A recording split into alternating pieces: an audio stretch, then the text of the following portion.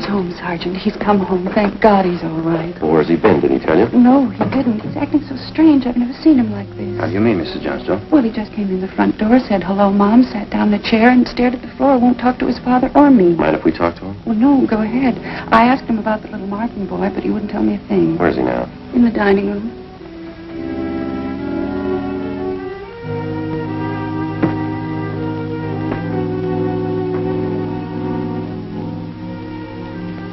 Looks all right, Joe. Yeah. Son, this is a police officer. He wants to talk to you. Oh, don't be afraid, dear. He only wants to ask you some questions. Son. You see, Sergeant? Stanley. Look at me, son. Come on, youngster, get your head up. Come on now. That's better. Had your mother pretty worried, you know that? Want to tell us where you've been? You should try and get him to eat a little something. You hear that, son? You want something to eat? Stanley, there's another little boy up the street who hasn't come home. You know where he is? His father and mother are worried about him, too, just like your folks were. You've got to help us find him, son. I killed him. I killed Steve. With the 22. We were only playing, but I killed him. How do you know you killed him? Maybe he's only hurt. Now, isn't that it? No, he's dead. I know he's dead. The gun went off. We forgot we put bullets in there. Where is he, Stanley? I hit him. I was scared. I didn't want anybody to find him. I don't want to go to jail. Where'd you hide him, son? Out in back under some leaves. I didn't mean it.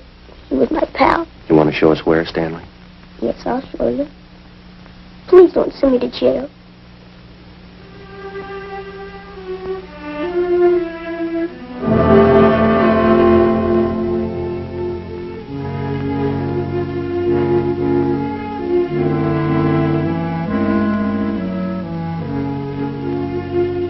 (9:15 p.m., Thursday, December 22nd. 9-year-old Stanley Johnstone led the way out beyond the backyard of his home. He showed us the wagon he moved the body in.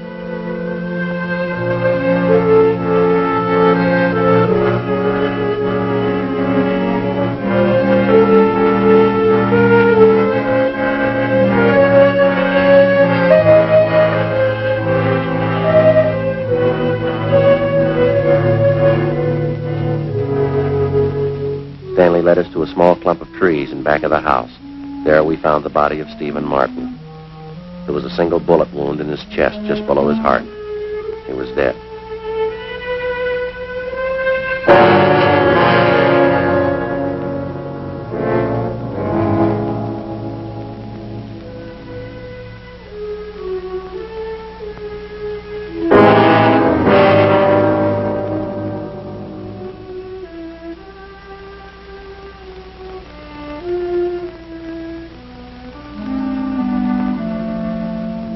My folks were going to give me the gun for Christmas. I knew where it was and I got it. There was a box of bullets with it. Were you pointing the gun at Stephen? No, sir. No, sir, I wasn't. It was Steve's turn to play with it. I was chasing him and he tripped over that stump there and the gun hit him in his stomach and went off. Why do you think you killed him if you're telling us the truth? I'm telling the truth. Honest, that's the truth. All right, I believe you, son, but why do you think you killed him? It was my gun. Steve'd still be alive if I didn't go get it. Should have waited till Christmas. It's all my fault. Where have you been all this time? Right here. With Steve. What were you doing, son? I was praying. I was praying for God to make you alive again.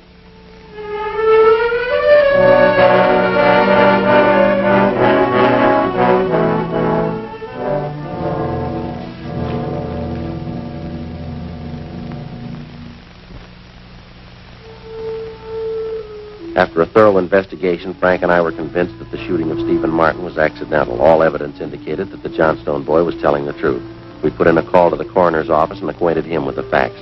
He designated a local mortuary to handle the body pending autopsy and granted us permission to remove the body to the Martin home. Mrs. Martin collapsed. The family doctor was called. Frank and I sat in the living room to wait for John Martin, the dead boy's father.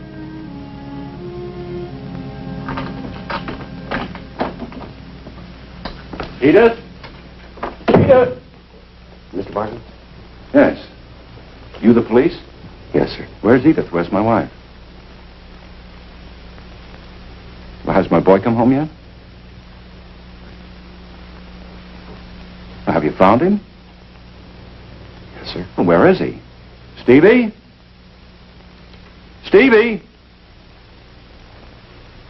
Where's Steve? He's hurt, isn't he? Yes, sir. Well, where is he? I want to see him. He's hurt pretty bad, Mr. Martin. Well, where is he? I want to see him.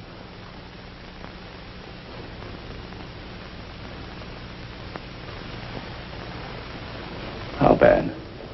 Pretty bad.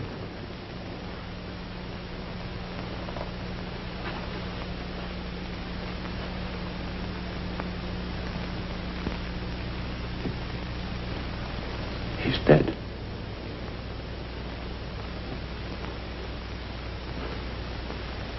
All right, if I go in. Yes, sir. Will you go with me? Yes, sir, sure. Don't make it any harder on yourself, Mr. Martin. I see my boy.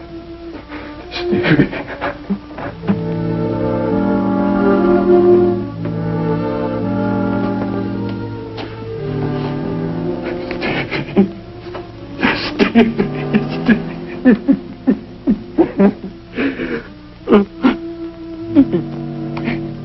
Listen to me, son. We've got a lot of nice things for you for Christmas. Everything you wanted. I got you 3 new cars for the train. The one with the searchlight on it. It really works, Stevie. It really works. And the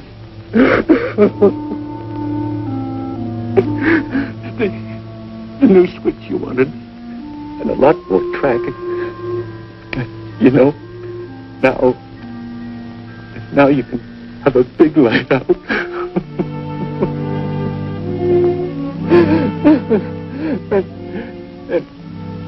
and you know that catcher's mitt you wanted? I got that for you too. The cowboy outfit. I got that.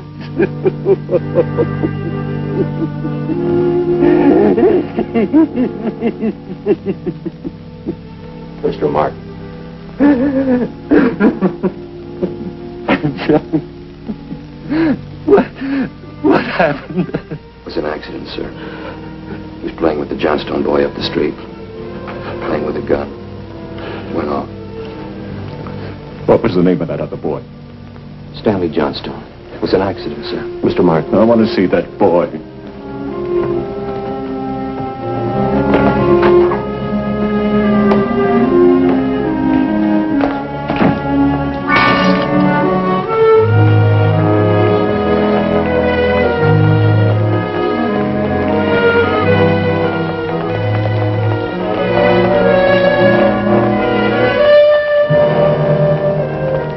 No idea what the dead boy's father had in mind. We didn't feel that we should try to restrain him. We went along with him up the street to the Johnstone home. I'm Stevie's father. Where's your boy? Well, I'm sorry. We bought the gun and we were going to tell him not to use it unless his father was with him until he learned how to treat firearms. Where's your boy? He's right here. Won't you come in? It's all right, Miss Johnstone.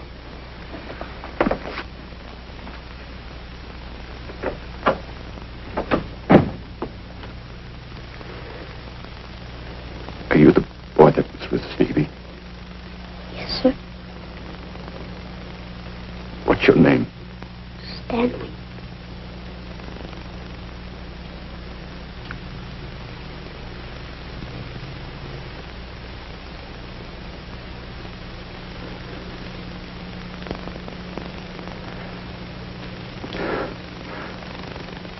I know it wasn't your fault, Stanley. I wonder if you'd do something for me. Yes. I've got a lot of nice presents for Stevie. I know he'd like you to have them. I want to give them to you.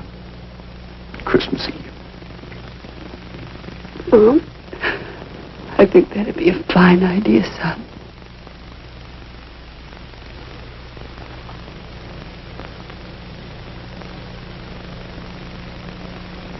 Come on, Frank.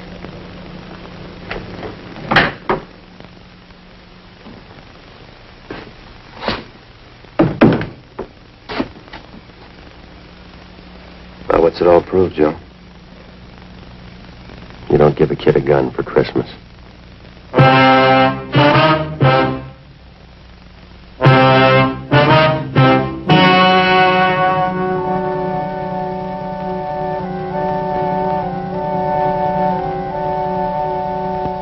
On December 24th, the coroner's inquest was held at the County Morgue, Hall of Justice, City and County of Los Angeles, State of California. In a moment, the results of that inquest.